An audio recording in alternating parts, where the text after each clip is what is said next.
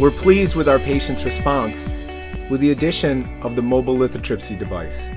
It's actually the same tool that hospitals use to break up kidney stones, and the technology has been around for the last 40 years. The device we use is about 20% of the strength of the larger unit, and it's called a mini lithotripsy. In our clinic, we refer to it as the stem wave device. The stem wave device has benefited our patients considerably. Over the last 10 years, we used low-level light therapy with 90% patient satisfaction rate.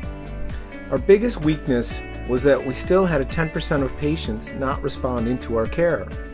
When we added stem wave, we uncovered remarkable findings. Just after those 3 additional stem wave sessions, we documented about half of those original patients were now completely satisfied with their results. This allowed us to treat more patients that previously would not have benefited from our care. In fact, we have a patent pending on utilizing stem wave and light therapy to treat chemo, diabetic, and peripheral neuropathy. The technology works because it uses heat, light, and electrohydraulically produced acoustic waves pointed directly at the source of pain. Remember, wherever you have pain, there's lack of or poor blood supply to that injured area. This device helps trick the body into thinking there's a new injury. It activates a biological response and signals other anti-inflammatory helper cells to come to the treated area.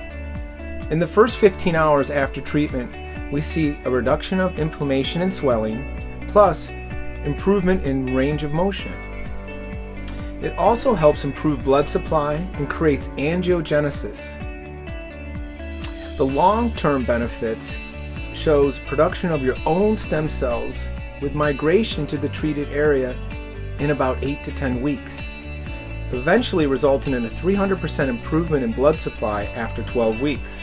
The parent company, TRT, which is Tissue Regenerative Technology, has an actual patent for the non-invasive treatment for the repair and regeneration of neural tissue, or peripheral nerve regeneration. There are not many other devices that can make that claim.